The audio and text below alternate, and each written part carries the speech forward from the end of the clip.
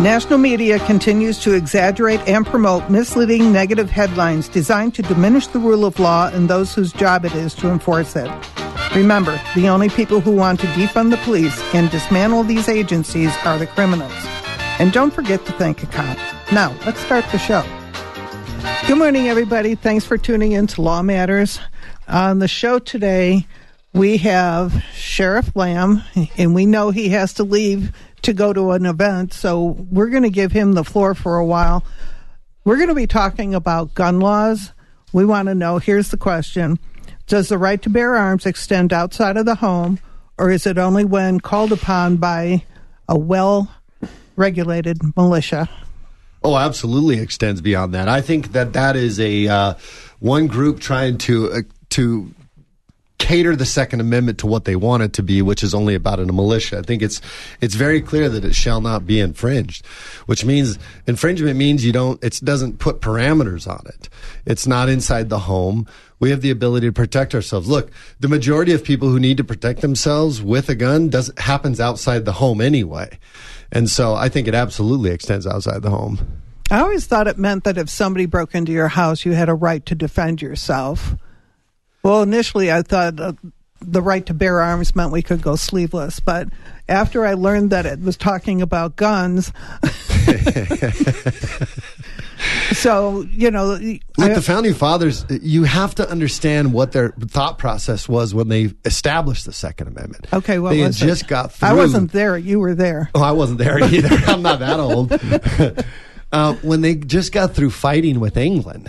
And they understood the importance of the reason they were able to beat England was because everybody across the countryside had firearms. And when they were establishing the country, it wasn't just for them to protect themselves. It was also to protect themselves against another tyrannical government, which is what we had just got through. We just sent a Declaration of Independence off to England, told them we're done with it all. And then we had to go fight them. And then we built this Constitution to say, let's not go through that again. And the whole premise of America is consent to the governed. And the whole idea is for people to have as little government regulation as possible. Look, I'm a rule of law guy, but government has become far too intrusive as well. It's far extended what the Founding Fathers originally intended. We're in many ways, we've got a lot of these things that are going on that are worse than what it was when we wrote the Declaration of Independence the first time. And so now this is what the Founding Fathers wrote all this stuff for. So the Second Amendment was absolutely established, not for us just to protect ourselves, but to make sure that didn't happen to us again. So you're all for it. Our other guest in the studio is Mike Jetty, and he's a prosecutor. Tell us your thoughts on this. Well, thanks, Sherry. I'm going to do a lawyer thing. Those are two different type of questions. So does the right to bear arms extend beyond the house? Absolutely. No infringement on, you can carry your gun outside the house. No infringement. The whole militia debate about how the drafting of the amendment happened and then the Supreme Court's decision, I'm gonna leave that for smarter people. That is now ruled upon by the Supreme Court, and if someone wants to challenge that, they take a case and it goes through the system and they present it to the justices. But right now, our other speaker's right. There's no infringement on the right to bear arms outside the home. I'm not here advocating otherwise. You have a right to bear arms outside the home. Okay, we have Hal Kemper on the phone. Hal?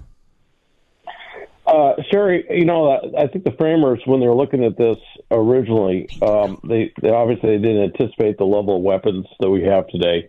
Certain weapons like machine guns, certainly artillery, mortars, those are things that are regulated. There are some out there who said that the Second Amendment covers nuclear weapons. There's a lot of people I know that I would not want to have them running around with a nuclear weapon.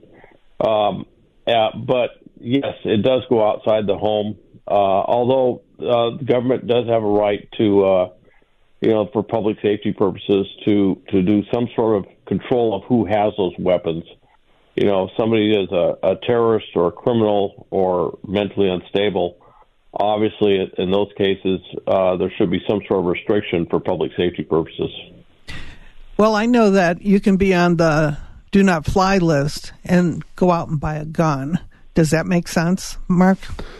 Well, who controls the do not fly list? The TSA or the airlines, or I don't know. I mean, I don't know who controls that list. Do you know how? I don't think I'm on it because they let me fly, and I got to fly tomorrow, so hopefully I'm not on it. We didn't make the phone call.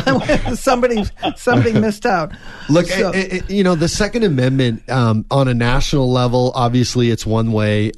Every state has a different versions of it. And I always say this is why I think that your local elected officials are very important. Who you elected, that they understand, what the Second Amendment means. Because, and I agree. Look, I don't think it extended to nuclear weapons. I don't think that's what.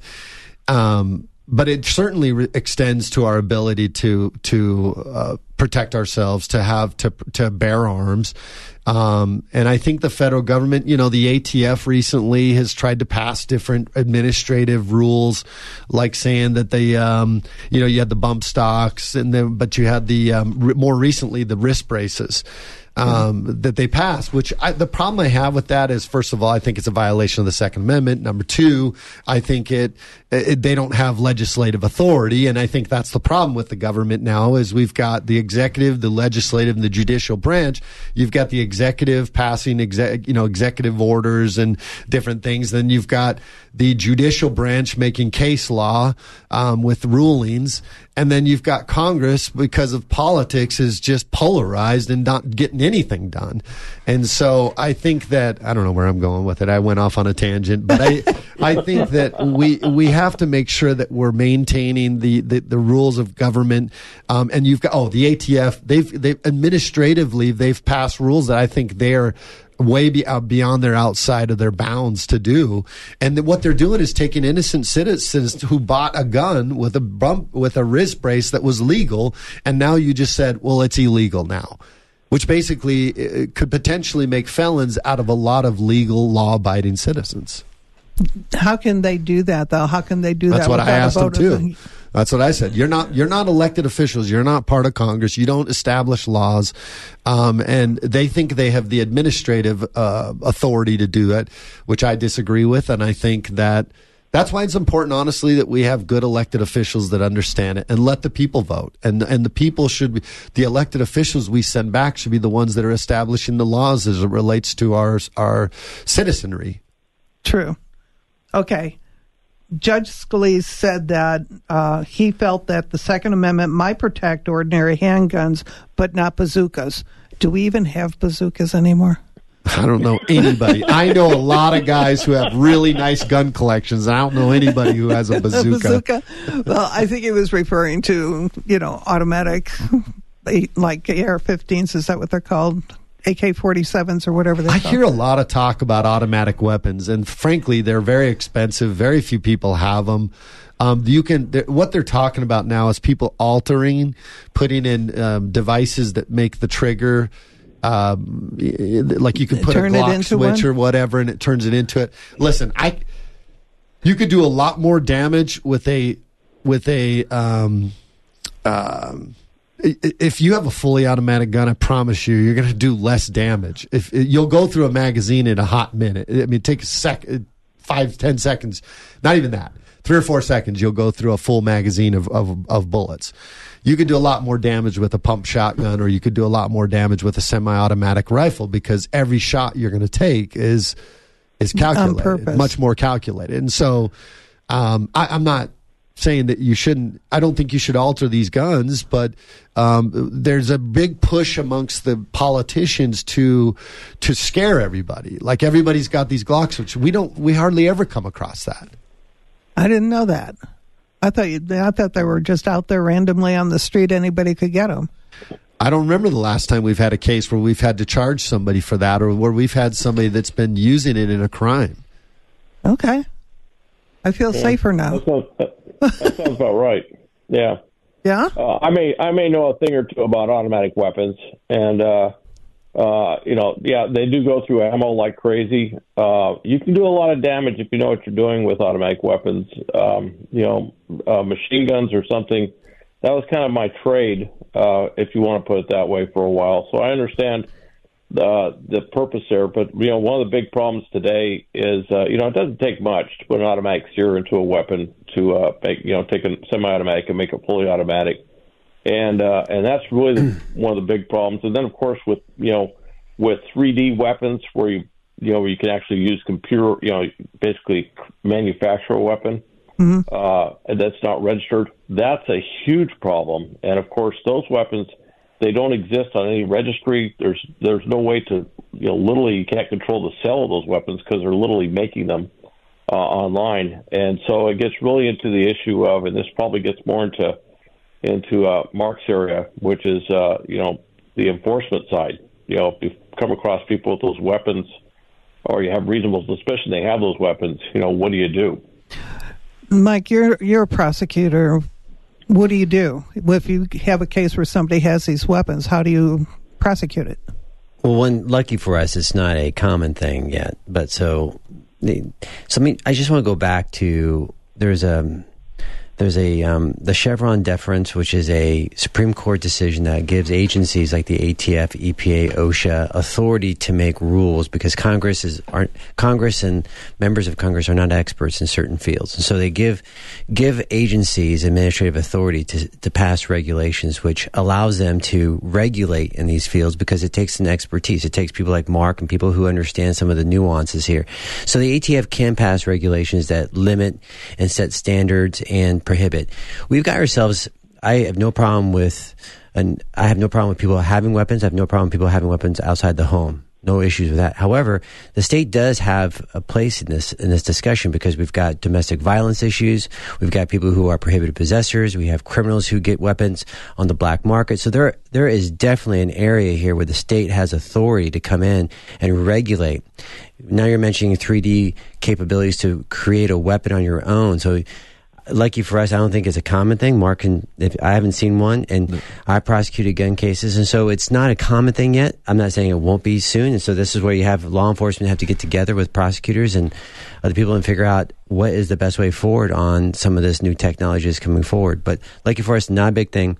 But your Scalia thing, I think Scalia was referring to that it's not an unabridged right to have any weapon you want. And so there is some place for the state to come in and regulate. And that is what Scalia is saying. You can have a weapon, but the state can say, if you're a prohibited possessor, you just came out of prison for a homicide, you're not getting your weapon back. And so, or if there's a red flag law, there's a red flag issue about you committing a DV, we're going to take that weapon from you until we have a determination that you're not going to harm your spouse or significant other in this situation. So there is a place for the state to come in, and it's like having a waltz, having a two-step dance with somebody. I mean, we have the unabridged right to have a weapon, and we have the state has a right to come in and regulate. So we have this dance going on, and we're trying to figure out where it is. And lucky for us, we don't have a lot of gray area issues, and so a lot of people use these extreme examples on both sides to defend their argument.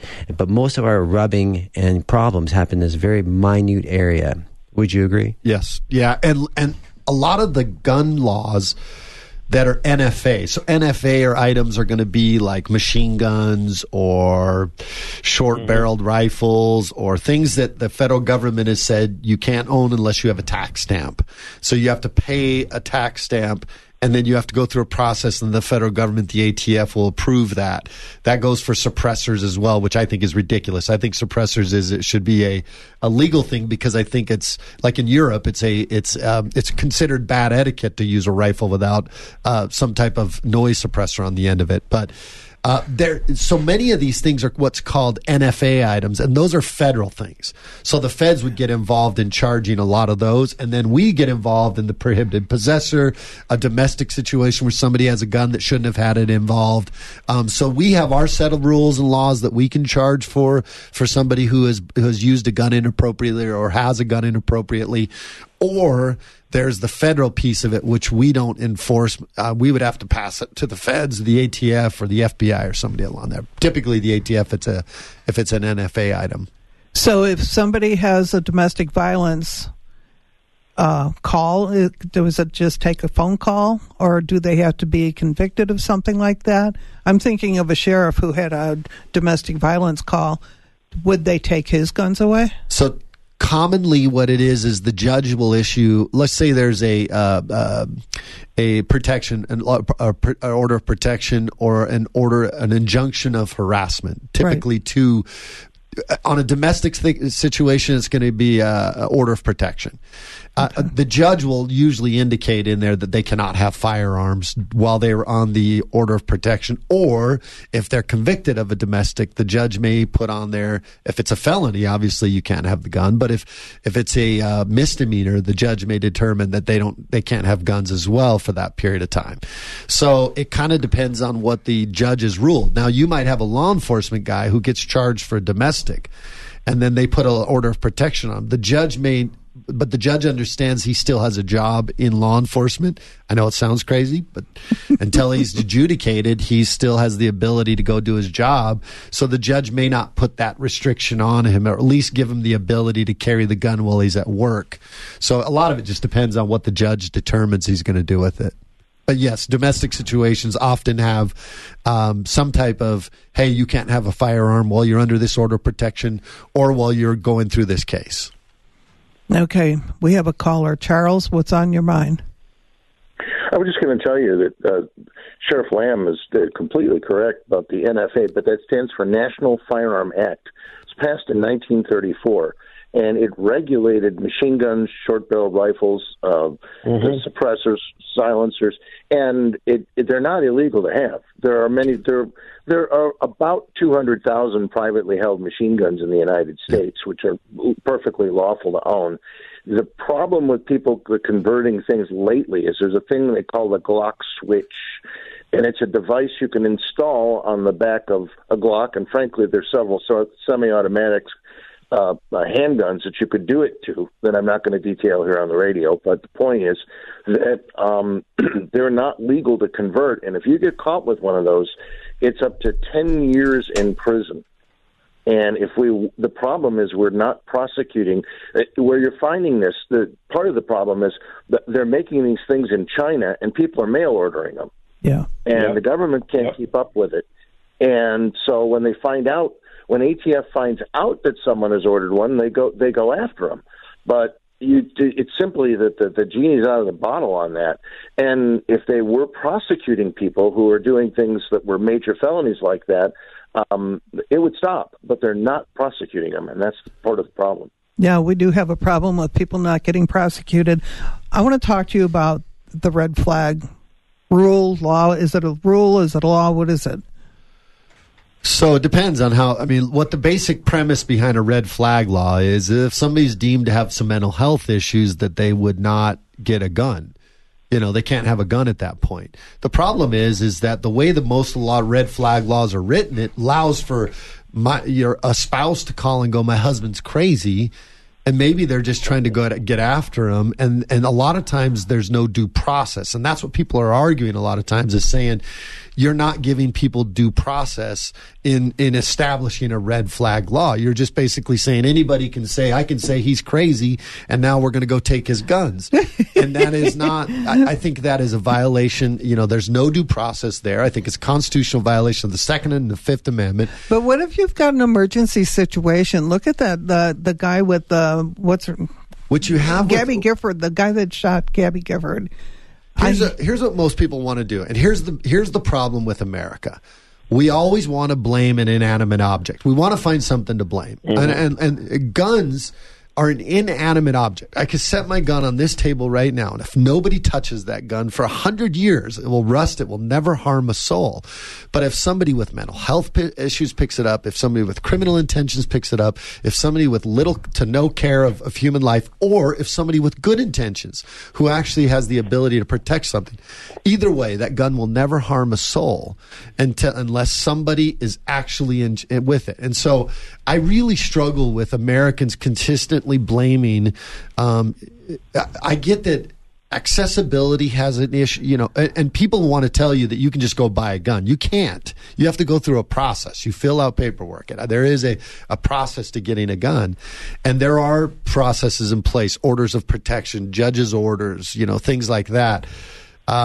I am not for red flag laws in any way, shape, or form. I have yet to see one that I think does not take away somebody's constitutional right. And I really think what we're failing to do is address the issues with our society in America, the deterioration of the family and all these things, because we're coddling people's mental health issues nowadays, as opposed to actually. And so what we do is immediately blame guns and inanimate object. And I find it, honestly, we're trying to excuse away our own behavior by blaming something that can really harm nobody without somebody behind the trigger. You see, I don't blame the gun. I blame the people around the people who was a little nuts, who didn't call in and say, hey, he has a weapon or two or three or four or five, or, But here's, and one more thing, and I know you want to weigh in on this. Anybody that has bad intentions or mental health, they're going to get with criminals. It's illegal for criminals or prohibited possessors. It's illegal to own a gun with a shaved serial number, but criminals do it. Why? Because they don't follow the law. So when you pass things that are against the Second Amendment, guess who it affects? It affects law-abiding citizens. The criminals do it anyway. They break the law anyway. They're not following it anyway. Hell. Can I jump in? I'm sorry. Go ahead. Go ahead, Mike. No, I'm so glad Sheriff Lamb's here, because we can actually have a good conversation about this, even though we come at different angles, different positions. And so one thing I'll get to the inanimate object in a sec, but I do think that, I think we agree with this. You have to buy a weapon legally. And so one of the issues that we have in the state and other states is you buy things on the secondhand market. You go to the county fair, pop a trunk open, and buy a gun without any kind of background check. I think that's a big problem. I think the state has authority to come in there and regulate that kind of transaction. Let me talk about the inanimate object for one sec. We regulate people who can drive a vehicle. A vehicle can be on the road and can be a dangerous weapon and kill. We have vehicular homicides happen every single day in this state, in this country. And we regulate the people who can get behind that wheel because they can't drive a vehicle. They either physically or mentally cannot drive that vehicle. Same thing with a gun. A gun is not just like a normal weapon. This is a weapon that can fire from a distance and can be lethal. It can be a semi-automatic weapon and can cause significant damage to people and persons, multiple people, very quickly. And so you have to have some ability to say to someone, you are not mentally capable of having this weapon. I'm not talking about an IQ issue here. I'm talking about mental health instability. We're talking about, court authorized taking away of a weapon. So there's due process involved with red flag law. So if someone says if I say to Mark Lamb, I've heard you talk here, I'm going to take your weapon from you. Well, there's going to be a due process before that actually happens. The court's going to have to determine whether or not that there is probable cause to say Mark cannot have a weapon for X and Y reasons. So there is due process. Anyway, so I just want to make sure I address those things. But I do think we come at this different. I think there's ample ground for us to have a good discussion on it. For me as a prosecutor and for me running for county attorney, I have a problem with people buying weapons on the secondhand market. I have people gun shows. If you do it legally, I'm totally fine with gun shows. But if you go in the parking lot, pop a trunk open, and you're in the business of selling those vehicles, and guns over and over again. I'm not talking about the one-off. If Mark wants to sell me his handgun from his collection, I'm not talking about that. So just to make sure, I want to make sure that perfectly clear. If you're in the business of selling secondhand guns and you're not doing the regulation to check on my status, that's a problem for me. I also have a problem with prohibited possessors. And also as a prosecutor, these cases, the reason we have these laws is I know it impacts criminals, and we're not trying to go after the innocent folk. We're trying to have statutes so when I have a case, I can indict that individual for breaking this specific law. And that's why we have that law. I can charge that individual with breaking that law, and I hold him in custody and sentence him. And I want to add on to what Mike was saying is like vehicles, okay?